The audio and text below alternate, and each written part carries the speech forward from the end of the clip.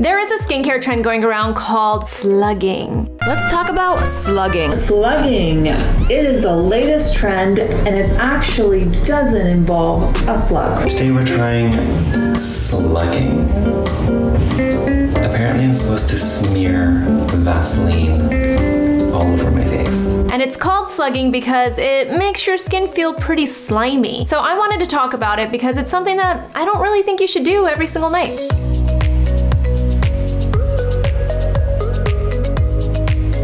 First thing I want to point out is that slugging is not a new technique or a new trend, I guess. It's something that women have been doing for a very long time, for as long as Vaseline has been around, that's for sure. But the term slugging is a new term, and I think that's what makes it so catchy. But I can guarantee this is not a trend that just started. This is something that women have been doing for a very long time to just protect their skin, give them that extra moisture, lock in all of that hydration. It's basically the OG anti-aging cream, if you really think about it. It's the thing that women have put on their face to really just lock it all in. And it's usually much older women that are doing this because as we get older, we start to get drier skin. So this is a great way to just lock in all that moisture for your skin. The other people who have been using petroleum jelly and been slugging for a very long time are moms. When you become a parent, one of the first things that you buy is Aquaphor. And this is my Aquaphor. This is Aquaphor Baby. It's the same exact thing as regular Aquaphor. But you can see, like, this is a well-loved and well-used tube of Aquaphor. We always get this huge size because this is something that you use all the time, because petroleum jelly is great to protect your skin. So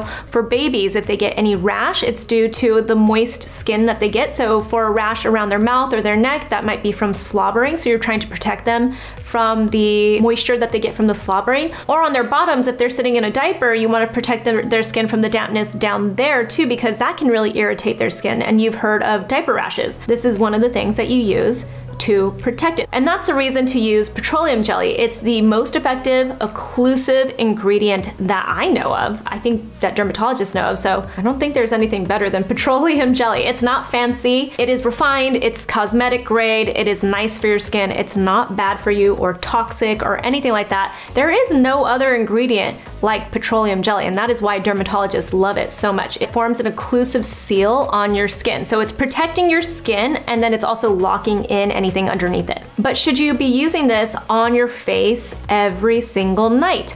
I decided to talk to a couple of my dermatologist friends because I know dermatologists love petroleum jelly, Petroleum. They recommend it probably for anything, whether you're trying to heal a cut, a rash, a burn, and then maybe even for your face when it's necessary. So I decided to talk to Dr. Elise Love. She's a board certified dermatologist in New York City, and also board certified dermatologist Dr. Annie Chiu, who is in Los Angeles. She's actually in Redondo Beach, and she is also one of the dermatologists that we feature sometimes on our Dermatologist Reacts videos. I wanted to get their thoughts on the trend of slugging and also just kind of like reconfirm the things that we've known in the past. There's a reason why people weren't talking about slugging just a couple of years ago, so let's get into it. The first thing is that skincare grade petroleum or petroleum jelly is actually non-comedogenic. So on its own, it does not clog your pores, but you have to keep in mind it's really occlusive, and when it's occlusive, that means it traps everything underneath it. That can be dead skin cells, bacteria, sweat, anything that's going to exacerbate or cause clogged pores or acne.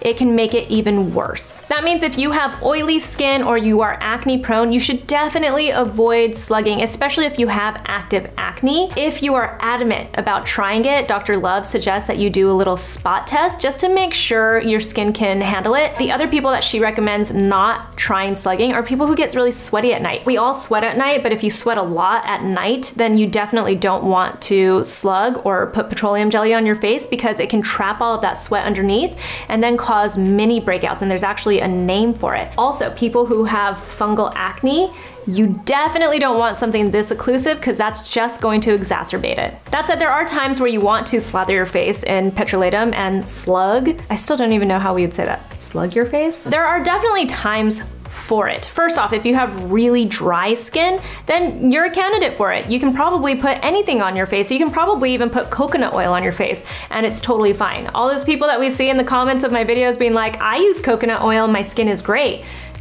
maybe this is something that you should look into. You might really like Slugging. And that just goes back to it being really occlusive. It's going to trap in any hydration on your skin. It's going to help moisturize your skin if you have the proper products. For instance, my favorite is this one from CeraVe, and that's because it has ceramides in it. It has some hyaluronic acid in it. So you're getting the extra hydration and the ceramide. So it's healing your skin, and it's also using the petroleum to really just be occlusive and lock in everything that you're using. If you're using the right products like this, or if you're using something like Aquaphor, it has glycerin, which is a humectant. It also has panthenol, which strengthens your skin. These are superior, in my opinion, to say Vaseline, though Vaseline has its purposes too. If you are experiencing really dry, dehydrated skin, you might also have a damaged skin barrier, or you might have a damaged skin barrier from some sort of reaction or a rash, or even some kind of a treatment that you get, and then you would want to use this on top to protect your skin and to heal it. Another reason why you might be interested in this is after an intense treatment. For instance, after I get a treatment like microneedling, this is how I care for my skin for at least the first 2 days. My trick is to put a couple drops of squalane oil and then to just slather this on the CeraVe healing ointment, because again, it's healing, it's reparative, and it's going to just be that protective barrier for my skin. If you think about it, it's similar to the reason why you might want to use something like Vaseline, Petroleum over some type of injury, for instance. If you have a cut, if you have a rash, when my kids are like walking, they get a little rug burn or something like that from falling. This is the kind of product that I would put on that to protect their skin and to help with the natural healing of the skin underneath. It's also, again, because it's a protective barrier on your skin, you might want to use it during the winter time to protect your skin. So if you've ever gone like skiing or you've gone hiking on a really windy, cold day, you've gotten like windburn, right? That chapped feeling on your face, you need an occlusive barrier, and there is nothing that is better than Petroleum. It is the most occlusive, and it will protect your skin from that wind chapping and the dryness that you get from it and that sting that you get from it. This is the ingredient that you want to put on your face. And that goes for the body. You know, there are definitely times where we get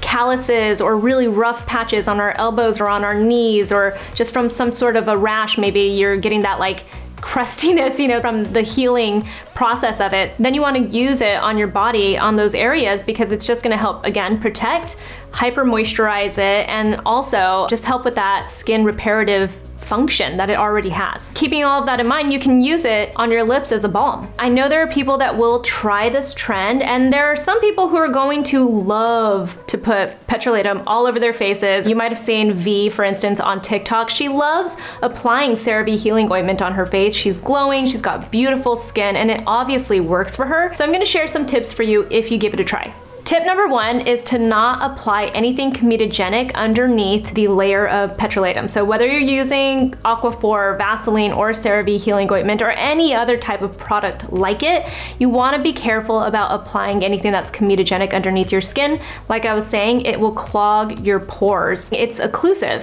when you put Petroleum on your skin, so it's going to lock in anything that is underneath it, and that means that anything that's comedogenic can definitely lead to acne, even cystic acne. And also keep in mind that any ingredients that you're applying, even if they are non-comedogenic, it can actually increase the chances of them becoming comedogenic underneath that occlusive layer. That said, you also want to make sure you properly cleanse your face. Any leftover makeup on your skin can clog your pores even more when you have Petroleum on top of it. That includes any bacteria, anything that you have on your skin. You want to make sure it's super clean, because it's going to get trapped in by the occlusive layer. Another reason to keep that in mind is when you are using any actives, so your BHAs, your AHAs, your retinoids, any of those active ingredients can be even more irritating to the skin when you have a thick occlusive layer like Petroleum over your skin, because it just increases the strength of them essentially. It's locking all of that in, and they really go to work.